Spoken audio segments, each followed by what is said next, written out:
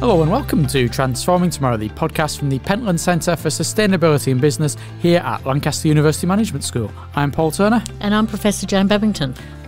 Jan, I'm really nervous today that if I say anything wrong, I'm going to be up before a judge and we're going to be in trouble.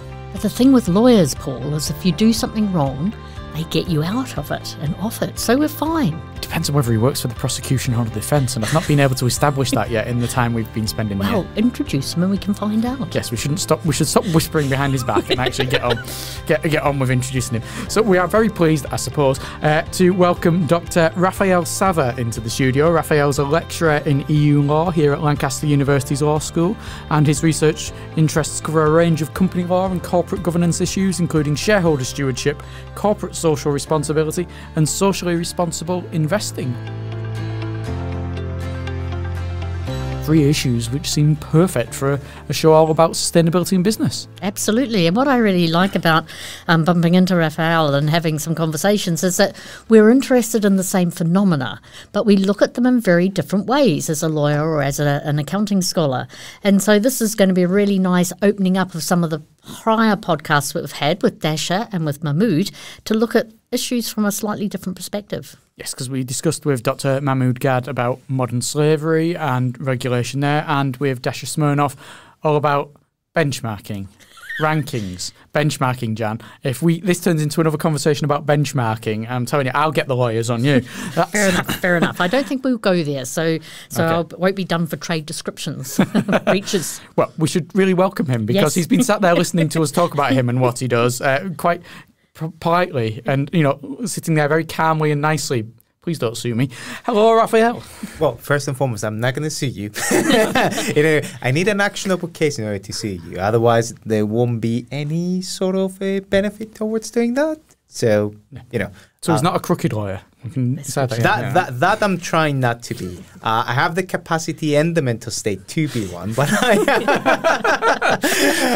but I'm trying really hard not to be like that. And I'm saying that to my students as well. Don't do that. It's terrible advice, to morph students or any other person into thinking that just because you know the law, that automatically you have to be that really bad person that is trying to twist and turn the letter of the law towards doing stuff. Yeah, I think we need to try not to be part of his villain origin story during the next half hour as we discuss all of these. If Rafael leaves the studio and suddenly goes off onto a life of crime and disrepute, then we may have been responsible. Let's try not to influence him in that way. I agree. So, Rafael, first of all, can you tell us a little bit about yourself, your background and your areas of research and expertise? So, I have recently finished my PhD in law. My thesis was on the ways in which the UK's regime of shareholder stewardship is trying to steer institutional shareholders, broadly conceived to cover asset managers and major asset owners such as pension funds and insurance companies,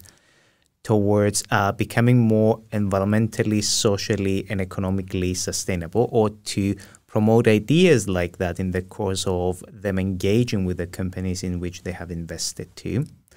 And it was looking at the ways in which corporate sustainability is first and foremost conceived, because that's the standard upon which you're going to assess that. The kinds of laws that have been introduced in order to steer them towards that direction, and the extent to which the laws that have been adopted are capable of addressing the myriad of issues that relate to institutional shareholders towards undertaking that sort of action, either because of that being a particular aspect of how they manage their own investments, in addition to how they are perceiving their position in society as shareholders and as managers of other people's money, really. I might as well add that there is now an expansion of elements, because I now see how the same conversations are being made not only with regards to solvent companies, but also with regards to insolvent companies.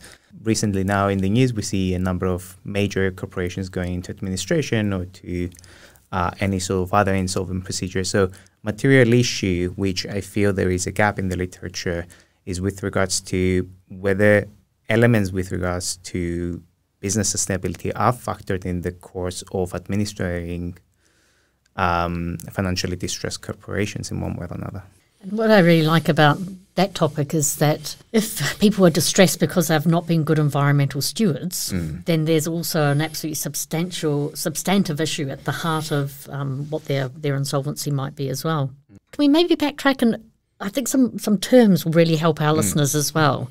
So quite often people talk about hard and soft law, so it'd be nice to find out the distinction between that, but as well as the difference between duties, procedural rules and responsibilities, because this will infuse our conversation and will help understand our conversation if we understand that.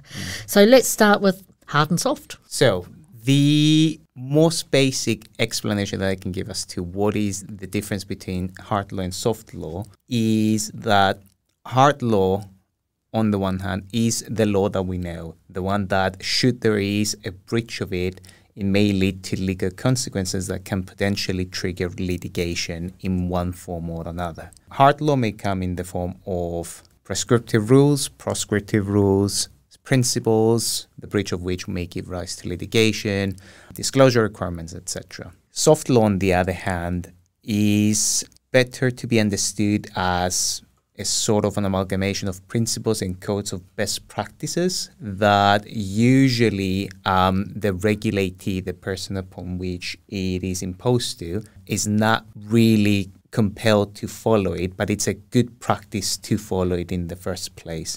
And depending on who is establishing that soft law regulatory regime in one way or another, it has different elements of importance when it comes to conforming with that soft law or not.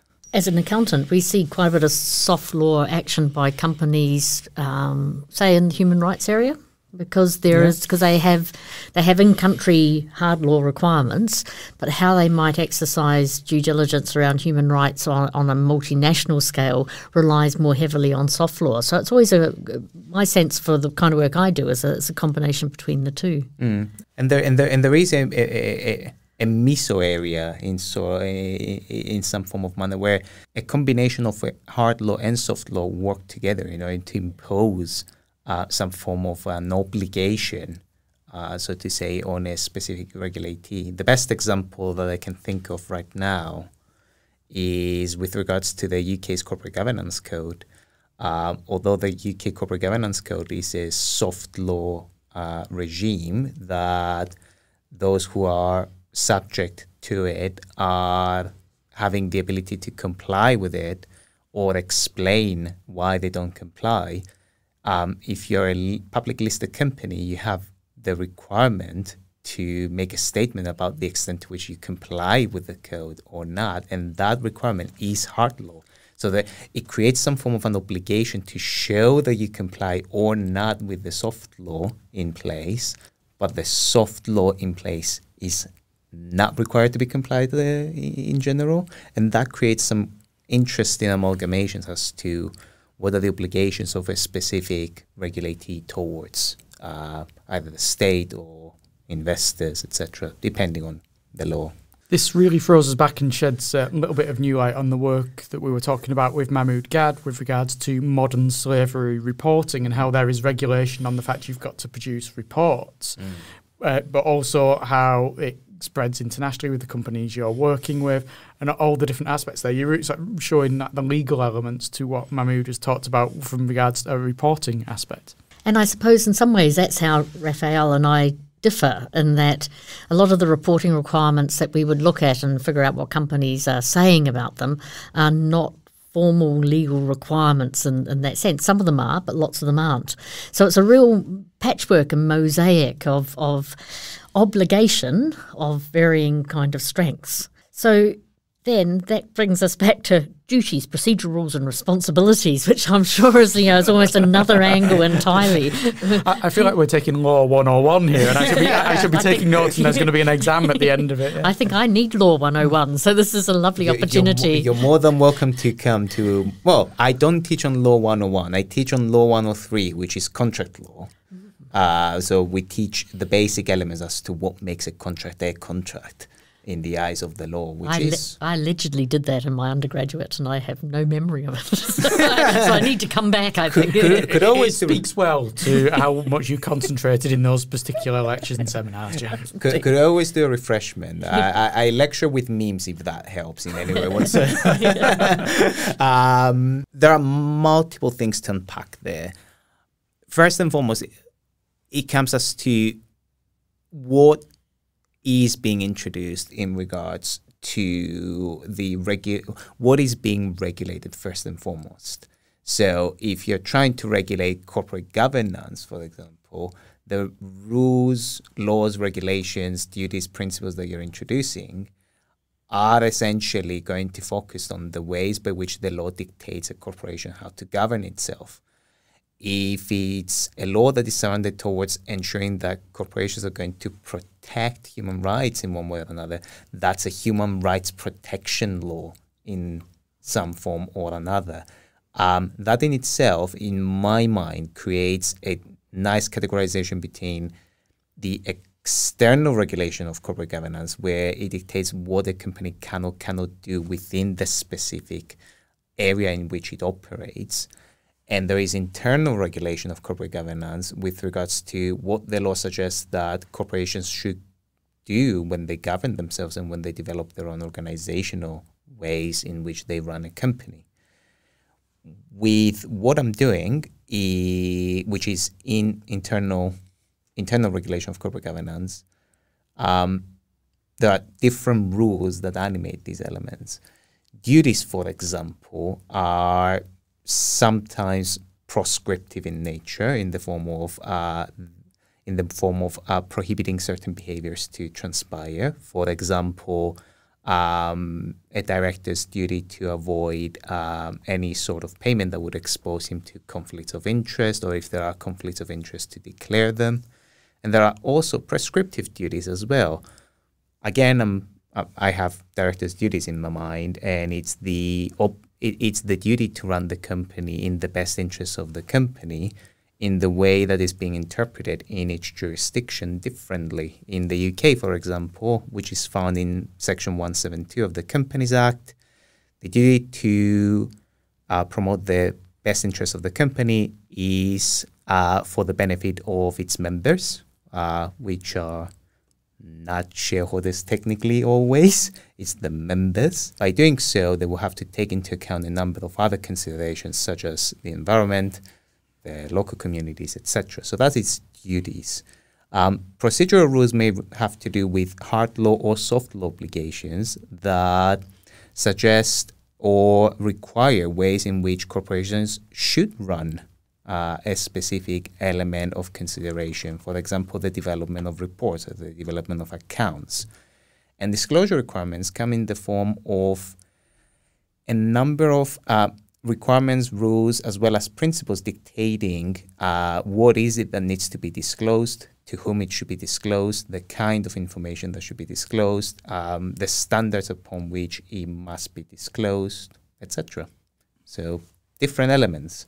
And the combination of them give us an idea of what the law requires from a particular regulatee, such as a company, to undertake specific actions or not. I don't think I'm being controversial when I say that maybe not all companies put these kind of duties ahead of profit. And that might sometimes be a conflict of interest. If you've got directors, say, who are in line for multi-million-pound bonuses if they achieve certain levels of profit, and all that's stopping them is one of these little duties or obligations, and they think, if we just ignore that one for a little while, then we'll get this and I'll get loads of money. And I guess that's where the inherent conflict can be, in making sure that they're not putting money first and they have to put these other obligations, the duties, etc.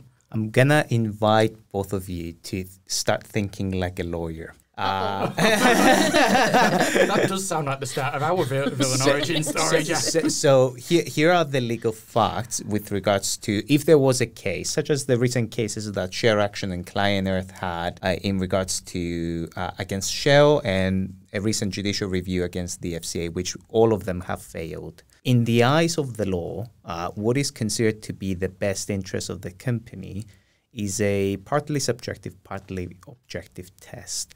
It will require to consider whether the director in question was pursuing action that in one way or another was conceived by the director to be in good faith in the best interest of the company. And if there was any such consideration, whether a reasonable person would assume that this is the case. Now, the pursuit of profit for the best interest of the company is something that, in the eyes of the law, is a legitimate expectation.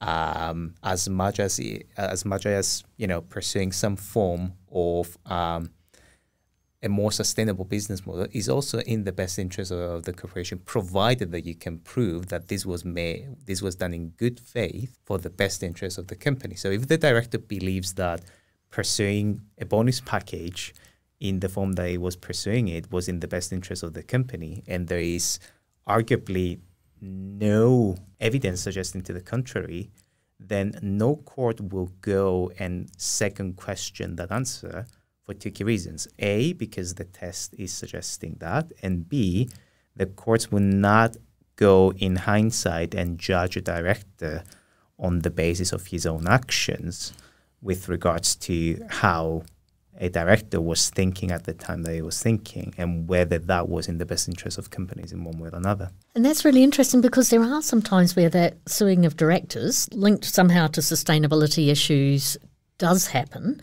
So could you say something about that situation where a director maybe has been found liable for bad behaviour and rather than a better phrase that I can't think of just now, with regard to sustainability impact. So when does it succeed? That's a very good question, because all the cases that have been in front of judges so far, at least those that I know of, did not succeed. And the main reason for that was because the majority of them were trying to make a business argument for it. Mm-hmm. Like the fact that you didn't take into account the development of a transition program towards becoming more sustainable impacts the best interest of the company.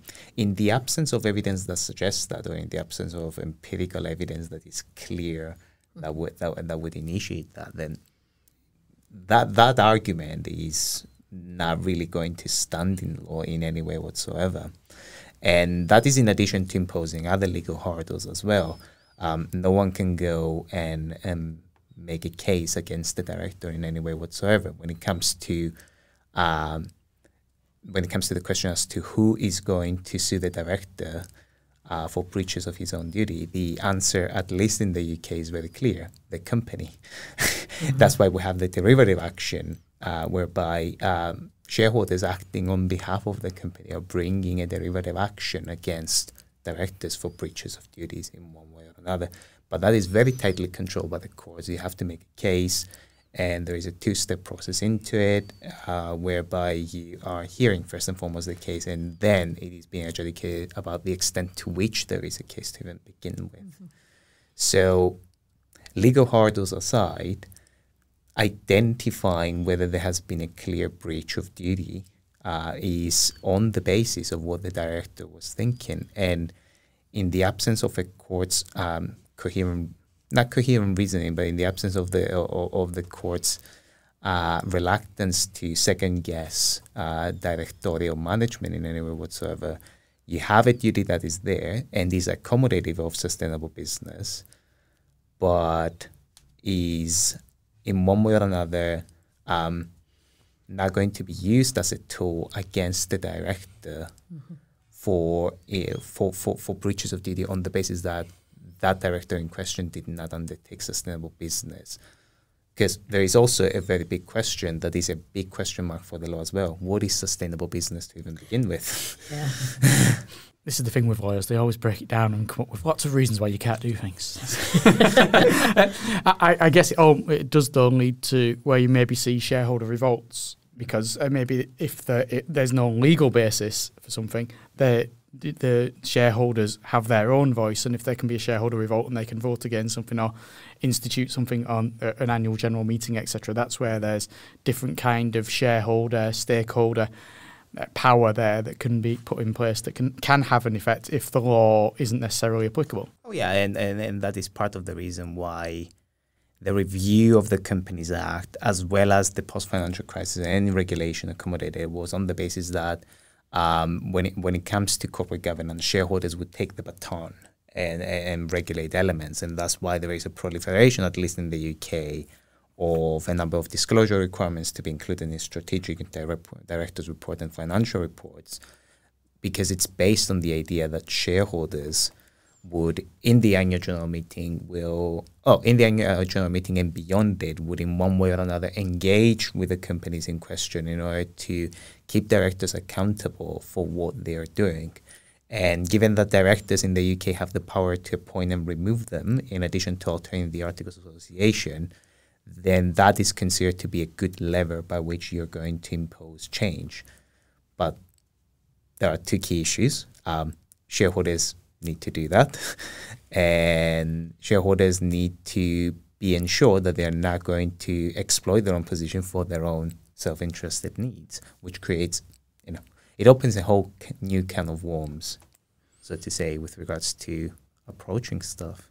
And I think this is quite a good time to come back to the stewardship code. And the reason for being interested in your work in that area is that stewardship is a phrase that is used by quite a few members in the Pentland Centre about their own activities. So I'm quite interested in corporate biosphere stewardship, whatever that might be. And we're not here to discuss that today. You'll be pleased to hear.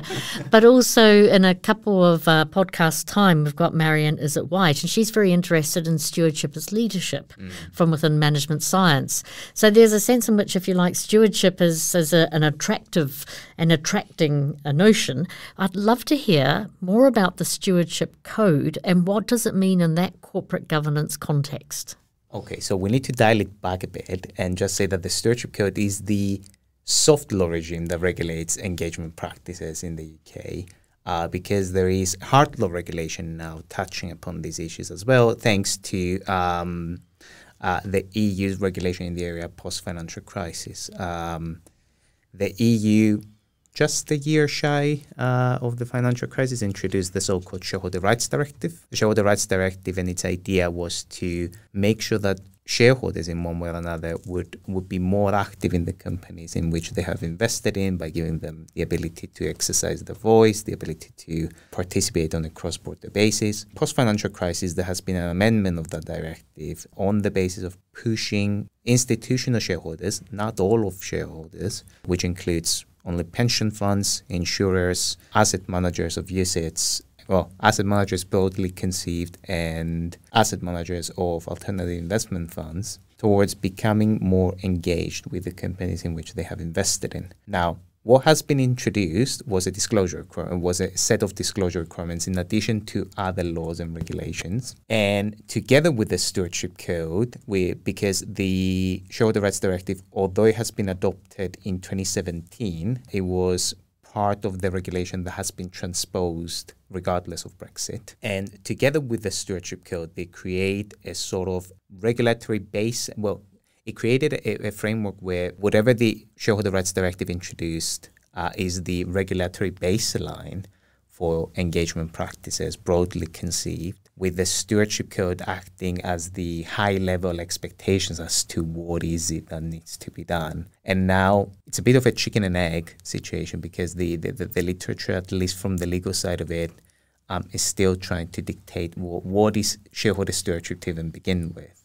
I think I side with the argument of shareholder stewardship going beyond now just engagement practices to include broader investment management concepts and governance issues as they relate, pushing institutional shareholders towards becoming more active. But essentially, the regime is far more attached onto identifying a number of disclosure obligations as they relate to the business interests and the business of each institutional shareholder, because each institutional shareholder is practically a business. It is asking for the disclosure of an engagement policy, the implementation of the engagement policy, the application, if they wish, of the stewardship code, although some asset managers required to make a statement as to the extent to which they comply with the stewardship code or not. The stewardship code is much more of an amalgamation of principles, whereby in comparison with the corporate governance code, now the idea is that the stewardship code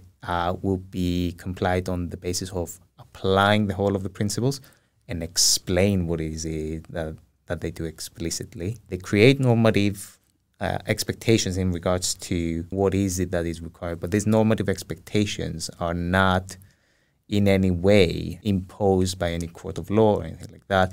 The idea of setting all these regulatory regimes is to create a market for stewardship, because it's based on the working assumption that if engagement practices work on the principles that regulators perceive that they're good for companies, then it is good for companies, but it is also good for clients and beneficiaries because they would want it to happen as well.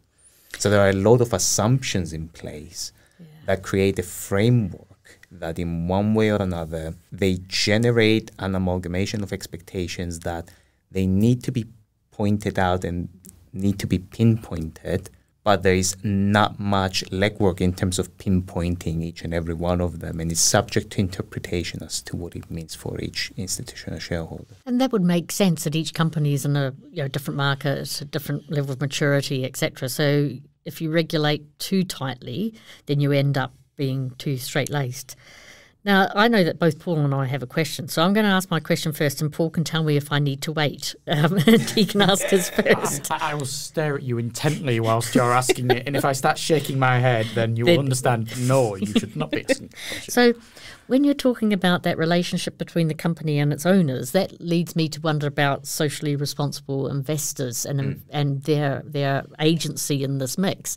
So when we're talking about the owners, not all owners are the same. And so some owners have some element of social responsibility built into that engagement process and their own screening process about who they'd like to invest in, but also what kind of conversations they'd like to have with the managers of the company they're investing in.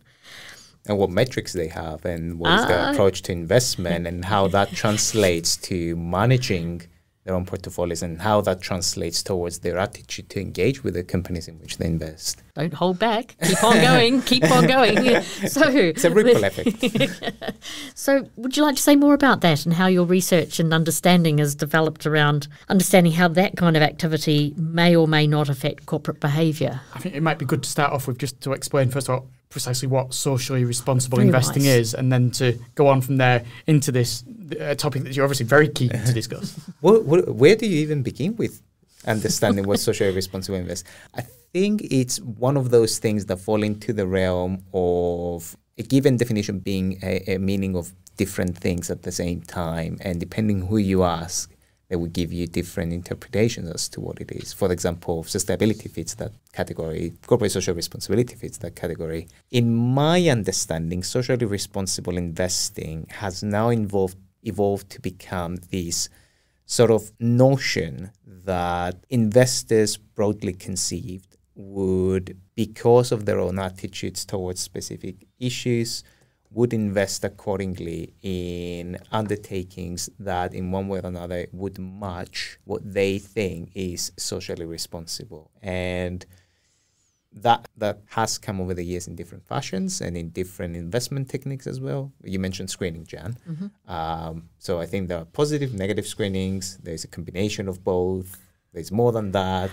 Algorithmic trading, is that a thing now with socially responsible investing? I think so. But essentially, if they have a specific agenda to promote, or if they have specific preferences, it follows that their preferences are going to be matched into their own investments, either because it makes good business sense for them, or because there are certain values that they promote, or because they are into the business of actually promoting sustainable development, which is very different in my mind from the other two. That is the best definition that I can give for socially responsible investing, because it could mean different things. But if we track it historically, it has evolved from banning tobacco and gun investments towards becoming more environmentally conscious, towards being a catch-all phrase for anything between investing in a way that makes business sense to. Thank you for laying out that socially responsible investing.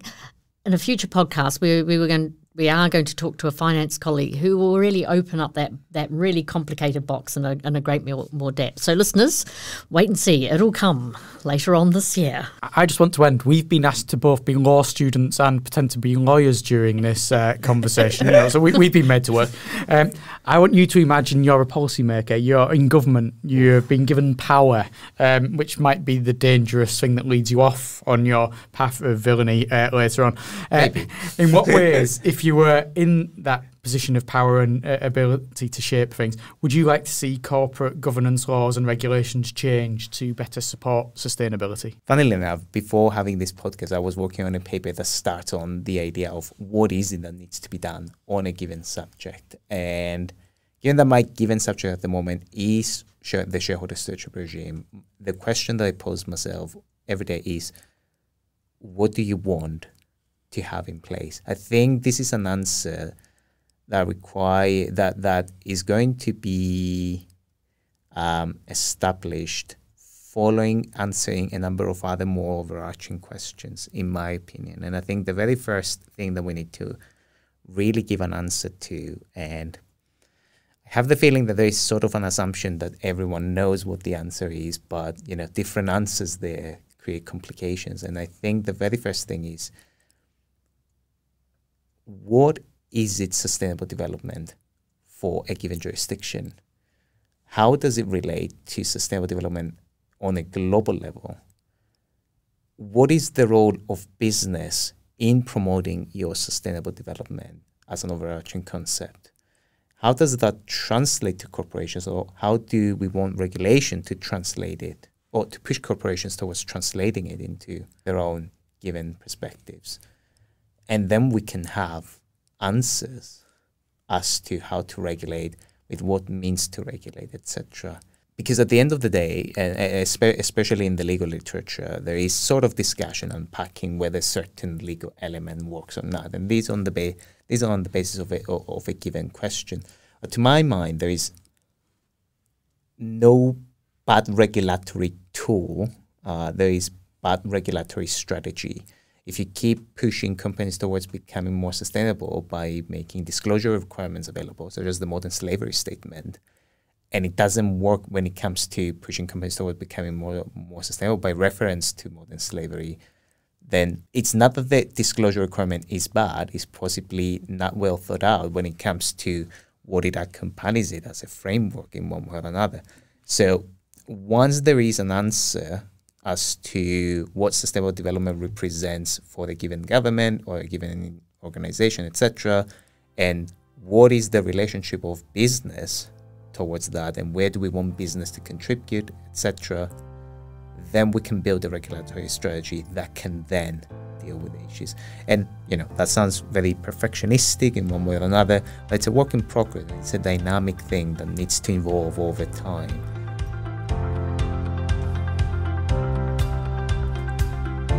Brilliant. I think we've come to an end. I don't think we've turned Rafael into an evil supervillain with our discussion, so I feel that's a win. I think Rafael as a supervillain would be fantastic, but as a superhero, even better. I think maybe his name could be the Perfectionist. He's talked about being perfectionist there, so that's it, the Perfectionist. And he gets really upset because not everything's right and he needs to make it perfect. Oh, that is me. There we go. So next time when we see him either knocking down buildings or saving people from buildings, it will be with the name the Perfectionist. I like that. Ooh. Thank you very much for joining us, Rafael. Thank you. We've survived one encounter with a lawyer, Jan, and we've got another one next time. So we'll be joined by PhD researcher Camilo Cornejo Martinez. I hope I have got that pronunciation right, but I will check with him when we speak to him. And he's going to talk us through issues of climate conflict and global differences towards sustainability. Excellent. So until then, if you do have any questions for us, please do email pentlandcentre@lancaster.ac.uk about any of the subjects that we've discussed on the podcast. And until next time, I'm Paul Turner. And I'm Professor Jan Bevington.